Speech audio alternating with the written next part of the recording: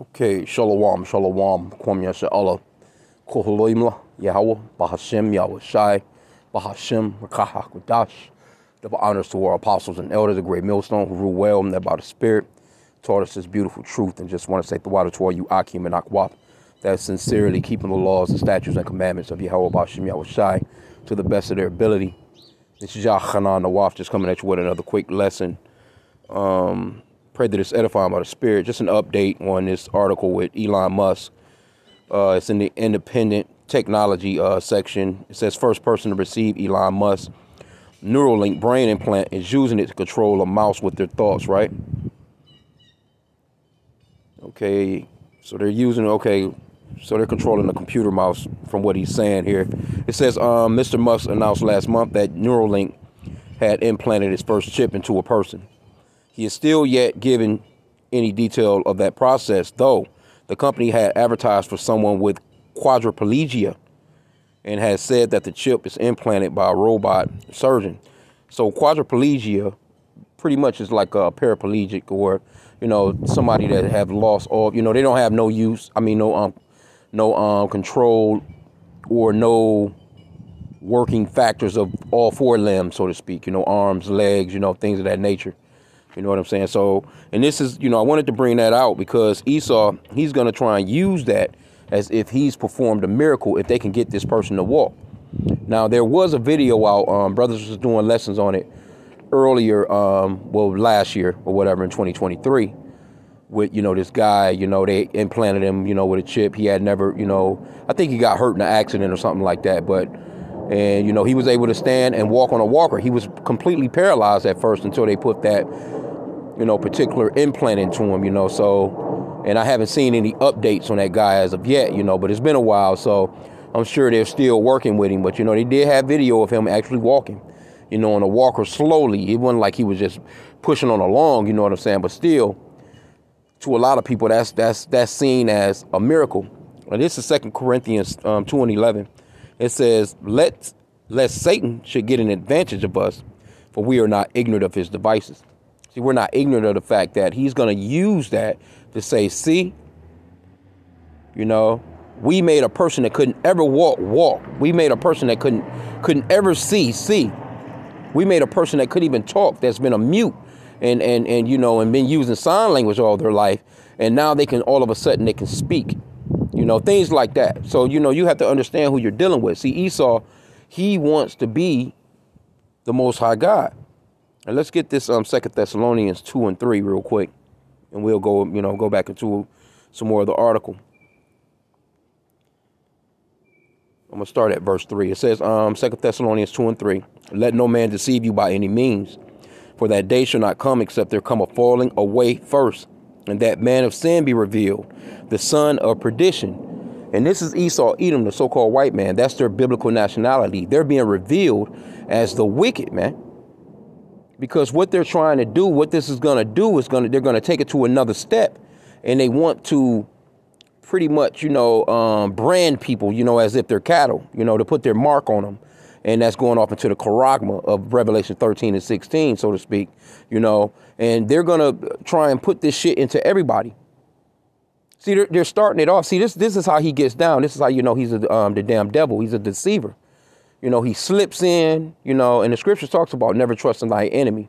And it goes off into, though he humble himself and go crouching, which means that he's going to come in, he's going to slip in and say, hey, we really want to help people.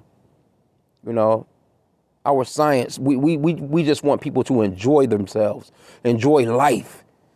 So by giving them the ability to walk again, they're going to, start shit off like that. But then eventually it's going to get to a point where this is a mandatory thing that everybody has to have because, and then they're going to try and make it seem as if it's a good thing on that end too. Yeah, your babies won't get lost. If your child, gets kidnapped or something like that, we can locate them. We have a LoJack in them. We have a black box in them, so to speak. So you don't have to worry about. Okay, yeah, let's get that back again. Salakia, I was kicking it with the neighbor. It says, 2 Thessalonians 2:3, it says, let no man deceive you by any means, for that day shall not come, except there come a falling away first, and that man of sin be revealed, the son of perdition. And this is what you're witnessing. You're witnessing the man of sin, the son of perdition. And he's coming out here with all his little trinkets and shit, you know, trying to fool the people into, you know, this mindset of we can help you, you know. I mean, this man is doing all kinds of stuff, man, right now. I'm talking about seriously. Verse 4 says, who opposeth and exalteth himself above all that is called God, or that is worshipped, so that he is God, sitteth in the temple of God, showing himself that he is God. And mainly they gave, you know, the world white Jesus, you know what I'm saying, or a white God, you know, and told the world that everybody looks like them, you know what I'm saying, in the Bible. All the righteous people are them, you know, but in reality, this man is the wicked that the Bible speaks of, man.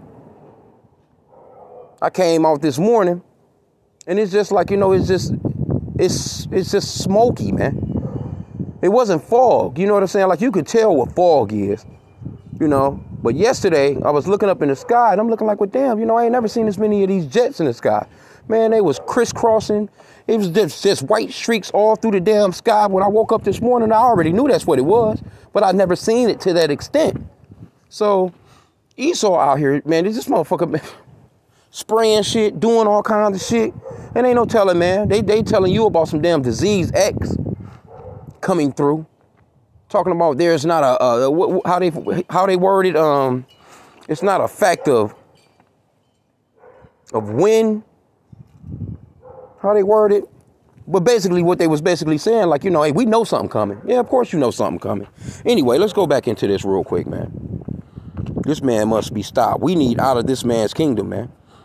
And see, we see Jacob is that worm. We have absolutely no power against this man. I'm looking at one of these damn jets, and they in the skies right now, still doing that shit.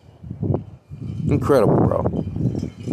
It says, now in a Twitter space event, Mr. Musk has revealed that the recipient appears to be well and is using the system to control a computer.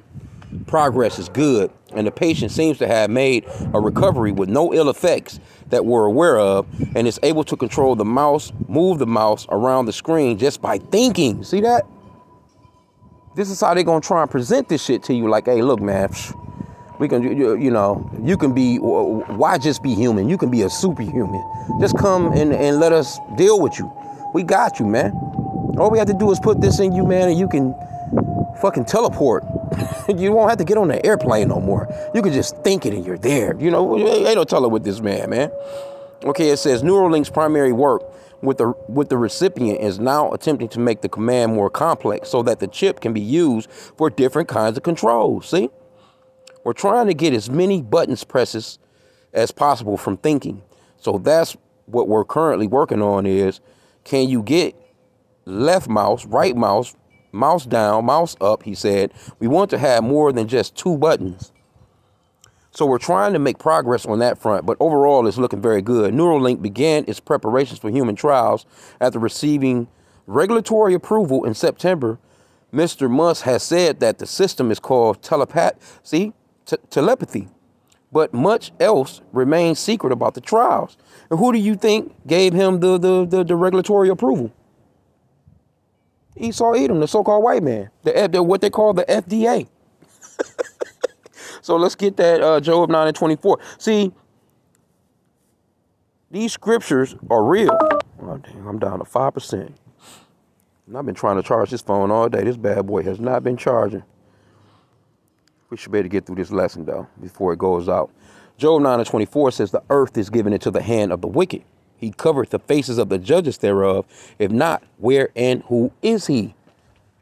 Who's in control of saying, hey, you can have a laboratory where you can start playing with people's brains and shit? You know, you can put stuff into people. Who do you think is running this stuff, man? This is Esau Edom's kingdom, the so-called white man. That's why the scriptures talks about, this is how we know who this guy is. And we had to put him on blast. That's a part of the a part of this doctrine, man. A part of the truth is to, you know, show who that man of sin and son of perdition is, man. What was that? Salakia. I wanted to get. Okay, this is 2nd Esdras 6:9. For Esau is the end of the world, and Jacob is the beginning of it that followeth. See? Esau is the end of the world. And you can't tell me that we're not in the end of this thing, man. This place is through. When I say extra through, like, like I drive for a living, and the places that I be looking, man, like, man, this place is finished, man. And I've been here long enough to know what it was like when America was somewhat on top of their game. You know what I'm saying? Where, people was actually really getting money, and wasn't as frustrated as they are now. People frustrated as hell right now, man. They can't make, ends meet. They can barely pay damn rent. I was just kicking it with my neighbor just now. Like I said, I had to pause the lesson real quick. I was, speaking with him. He was talking about how he worked with a chick and her rent is $2,500 a month. I'm like, here? You fucking crazy? But of course, that's $5,000 every 2 months. Can you imagine that? But that's the so-called black woman by herself doing that stupid shit. That's silly as hell, man. You know what I mean? Just silly as hell. But anyway, 2 Ezra 6:9, again, it says, for Esau is the end of the world, and Jacob is the beginning of it that followeth. You can't say that we're not at the end of the world. Look at the people, man. Look at how fucked up the people are. We ain't gonna even talk about your food quality, your air quality, All the businesses are shuttering. People are, trying to just make it. Homelessness is through the roof. Suicide rates is through the roof. And this man got you at the brink of fucking World War III with missiles aimed at your ass on a day-to-day basis. You see? He's out here trying to put a fucking computer into people. So we got to be at the end, bro. Come on, man. How much more evidence do you need?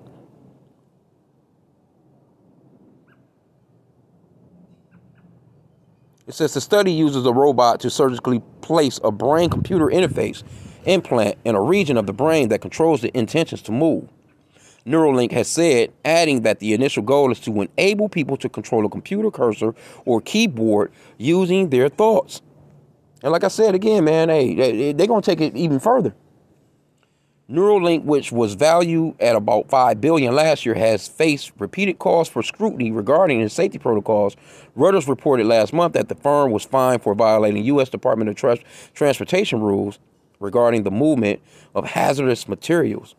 Man, this dude all out of space. He's doing all manner of shit, man. But anyway, I'm going to set him down to probably about 4%, 3%. But let's just get this last script real quick.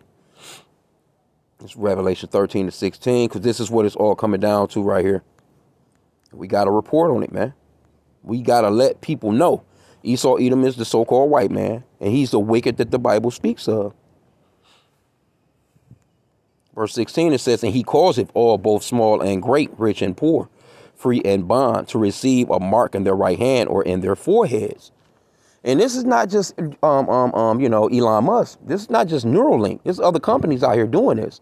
And the elder down in Birmingham, GMS Birmingham camp, he puts up these Karagma installments every other couple of days or so, maybe. You know what I'm saying? But man, it's plenty of video footage, man, of people actually scanning their goddamn hand across a damn barcode hookup and purchasing their items, man, at stores and stuff. So we know that this shit is in play. We know that this is in play. I heard, some estimate of maybe 50,000 people or so in the world has got it, which is a small drop in the bucket if that's true. But the technology is there. See, these tattoo artists, these piercers, where you go and get your piercings and all that shit at. Hey, they in business, man, of implanting already. I've seen videos on that. It's a company here. It's a tattoo shop here where I stay at here in Michigan. So-called black guy too, talking about he couldn't wait until this technology. He was so geeked about it. Like, I'm proud to be a part of this generation of this technology. He's there with, that damn syringe, that grain of rice. Come on, bro. This shit is real, man. This is where we're at. And these camps is out here, man. You got camps that's out here, they're not teaching this truth, man. They're not telling our people, they're not warning the flock that, hey, this man is getting ready to come down with hardcore rule on your ass, man. Because he's going to make it, he's going to make it to the point where you're going to make a choice. You either gonna make him your God, or you gonna serve Yahweh Hashem Yahushai. And that's pretty much what he's gonna do. He's not gonna come and say, handcuff your ass and hold you down and put that shit in you. He's gonna make you make a choice. Do you want to eat? Do you want to drink? Do you want to move about in society? Because if you do, you're gonna have to come and take what we have for you. But if you don't, you're going to be an outcast in the society, man, in your community. You're not going to be able to go and shop. You're not going to be able to go and get food. You're not going to just be able to go and purchase anything. And what you notice is when you go to a lot of these these stores or whatever now, the ones that have survived, COVID-19, which was you can see the down drop. And I wanted to do a lesson on that as well. The down drop in these businesses, man, these companies, all it is big box stores, man. You can go to Walmart and get any damn thing you need, from tires to a damn car battery to a fishing rod to clothes for the children to donuts, fresh baked bread, and all at the self-checkout. And the cameras is on you. You see? And they've collected enough data to know who everyone is. If you've ever been in one of their stores, you're in the system. You're already in a database. That's such a, especially if you've used a card. They done took pictures of your license plate. You know what I'm saying? They know when you coming in. They know exactly who you are. Shit, Walmart got probably a better surveillance system than the damn police. Anyway, verse 17, it says, "And that no man might buy or sell, save he that had the mark, or the name of the beast, or the number of his name." And this is what this is all leading up to. You're not going to be able to buy or sell, man, unless you have that chip, man. Because they're about to do a digital reset. The damn dollar is nothing already. Shit, if you're getting a quarter out of that dollar, man, you be lucky. They taxing the shit out of you from your job. They taking money from soon as before you get your check, they getting a cut. Then once they give you what it is that they've left you with, you got to go into go and spend money, and then the people are taxing you. The companies are taxing you. There's no real value to the money. And then America is losing so bad on the world stage when it comes to technology. It's like, they're going to really step their game up real fast, real soon, But let's get chapter 14 right here, verse 9, because this is why we do these lessons. Hey, don't take this shit, man. You so-called blacks, Hispanics, and Native Americans, and you need to repent and call on the names of Yahweh and Yahushai. True name of the Father is Yahweh, which means he exists, or the existing one. And the true name of his son is Yahushai, which means he's the savior or deliverer in the Paleo Hebrew. And this is for you so-called blacks, Hispanics, Native Americans, Haitians, Jamaicans, Cubans, Latinos, because you are the 12 tribes of Israel. You are the children of Israel. And you're the ones that they really want to perpetually enslave. They want you. They don't want you calling on your power. They don't want you calling on Yahweh B'Shem Yahushai, right? And it's not a color thing, because there are people out here from other, in other nations. They may look like they're Chinese. They may look like they're Japanese. They may look like they're Cambodians or Philippines, whatever. But they could be Israelites, because the Israelites were scattered throughout the four corners of the earth. We're everywhere. We're in every continent there is, man. In every city, every major city. We're amongst all our enemies. See? But anyway, it's a lot. Verse 9, it says, "And the third angel," Revelation 14:9, "and the third angel followed them, saying with a loud voice, If any man worship the beast and his image, and receive his mark in his forehead or in his hand, the same shall drink of the wine of the wrath of Yahweh, which is poured out without mixture into the cup of his indignation. And he shall be tormented with fire and brimstone in the presence of the holy angels and in the presence of the Lamb." So the Lord is going to pour out his wrath without mixture. Which means it's just going to be straight cut. It's like a vodka, or you drinking a tequila or something, or whiskey. There's no chaser with this, man. It's going to be straight raw. Straight. You ain't going to be able to put no, there ain't going to be no cranberry juice or no orange juice or no Coca-Cola or whatever you may want to, whatever you may mix with your drink to tone it down some. Nope, you're going to get that straight shot. That straight chest beater. You see what I'm saying?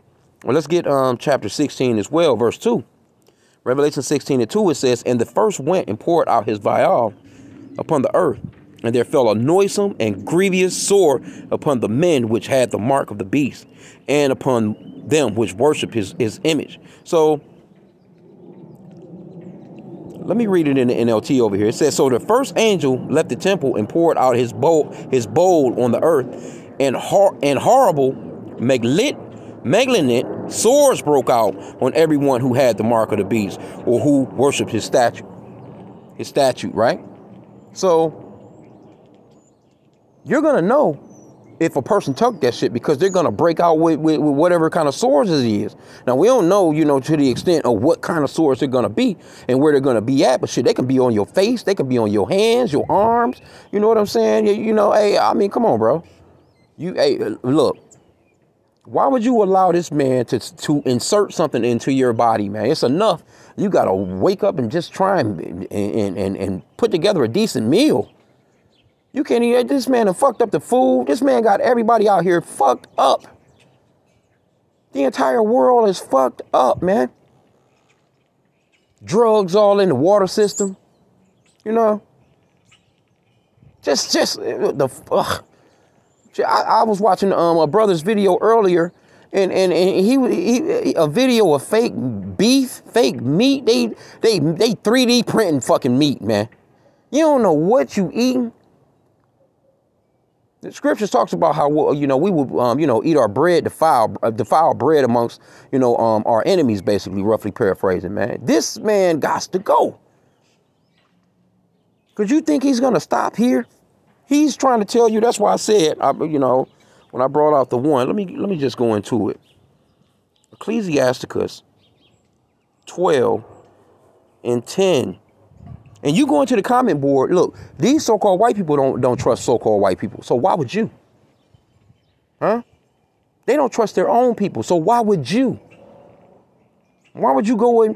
Come on, man. And they constantly testing shit out on niggas, man. You can't say that they not. Constantly. They have a track record of that. Ecclesiasticus, also known as the Book of Sirach 12:10. It says, never trust thine enemy. For like his iron rusteth, so is his wickedness. Though he humble himself and go crouching, yet take good heed and beware of him. And thou shalt be unto him as if thou hast wiped a looking glass, and thou shalt know that his rust have not been altogether wiped away. That's what I was saying about they're going to go humbling themselves. They're going to go crouching, Hey, how you doing? We just want to help. We love you. And then next thing you know, he done that thing to your ass. And matter of fact, it says in verse 13, it says, who would pity a charmer that is bitten with a serpent, or any such as come nigh wild beast? See, we're the watchmen. We're telling you. So, and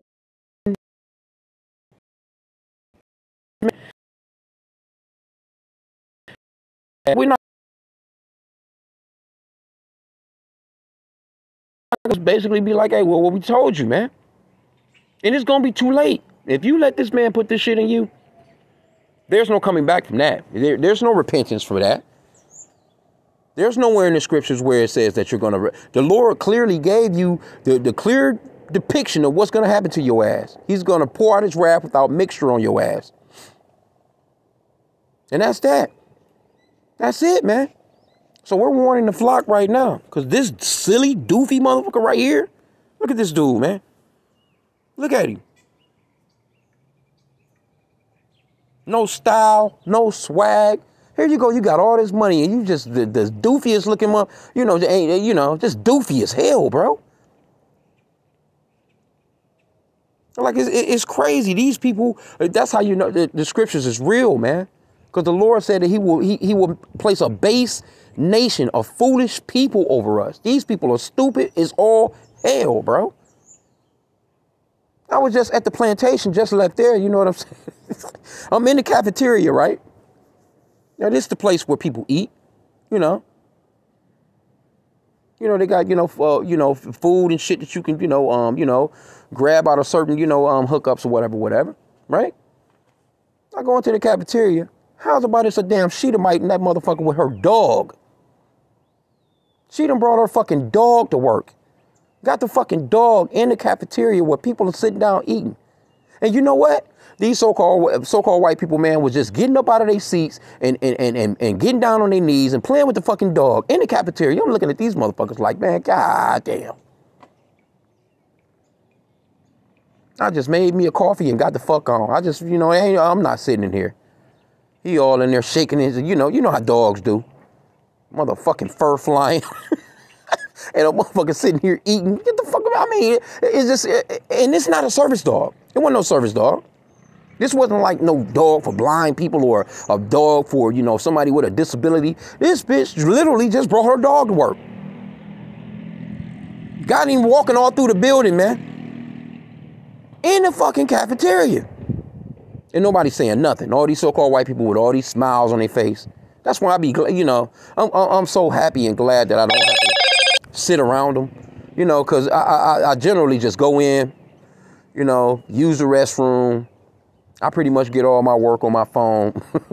You know what I'm saying? I'm in a company vehicle, so to speak. And I just, I'm chilling in the vehicle. I don't even be in the building around them. I don't, I only go in there to just, to get me some coffee or tea or something like that. And use the restroom. And I'm about my way. Because these people are fucking silly as hell, bro. I just be looking at them like the type of shit they be doing is just like, and these are the people that are running the planet. And we need out of their hands. And that lets you know, man, how the Lord really just put a real ass whooping on us as a people. Here you go. You're the best people in the world, but you got these doofy motherfuckers over you, man. And the Lord placed them over you. And you can't go against the grain. You can't go against them. The Lord set them up. This is their kingdom. Because like I said again, the earth is given into the hands of the wicked, from what Job 9:24 is saying. Who do you think is running the planet? This man is in control of your damn life. And you got these Negroes running around out here thinking that they're free. You're not free, because you need this man's driver license. You need his car insurance. You need his tabs. You need you gotta pay him a damn electric bill. You gotta pay him a water bill. You gotta pay, you need a passport to leave this motherfucker. You need all his shit to just move about in this planet, man, which the Lord gave to us. And all praises to Yahweh B'Shem Yahushua, man, and we're gonna get it all back, man. That the Lord is merciful, man. But boy, when I say he done a number, he done a number on us, oh my. Here you go, you got a people that don't even have sense enough to have laws against bestiality. There's places in America, man, where you can literally sleep with a goddamn hog, a cow, a horse, a bird, or whatever you want to put your rod in, man. But he's the most civilized person on the planet from what he's saying. Come on, bro. Y'all better wake the hell up, man, and repent, man. But anyway, I wanted to touch on this, just an update on what this man is talking about. Because like I said, again, they're going to try and make this shit seem like it's the sweetest thing ever. And then they're going to make it to the point where you can't move or live without it. This is what it's all coming down to, man. So with that, I pray that the lesson was edifying. Kwam Yashala.